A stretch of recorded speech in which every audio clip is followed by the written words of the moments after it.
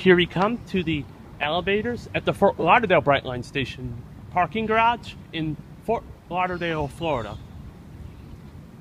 And like the ones in West Palm Beach, these are also Schindler 5500s, my third ones. This is going to make this one my third 5500. And look, unlike the one in West Palm, they put the fixtures right here on the door sill. Whoa, they're in the same controller, just like on an HT. This one also has the same color recognition. So the chairs that you tried on were too big, right? Yeah. This one doesn't talk. 7. Woo! It's hot out. This is similar to West This Palm. one's not air conditioned, Julian. You gotta find some that are air conditioned. This is also the same, but this one doesn't make the beeping sounds. This is also 5500. Oh, talks. It's got the same voice. Here we are at 7. Ring the bell. Let's go down to 1. That's a pretty view. There's the station. There's the station. Whoa, this is fast.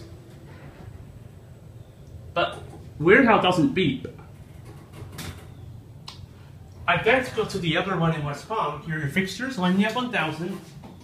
Here we are at 1. Let's take one more trip up to 7. Talks. Cool breeze.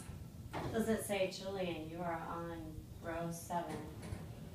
It doesn't do that. It says it does when it gets to it.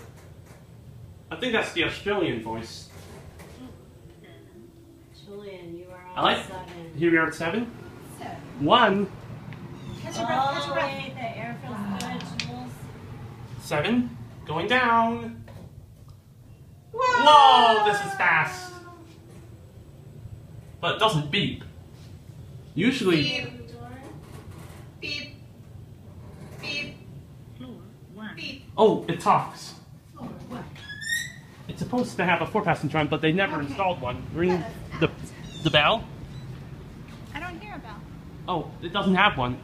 It has voices instead. There it goes. And that's it.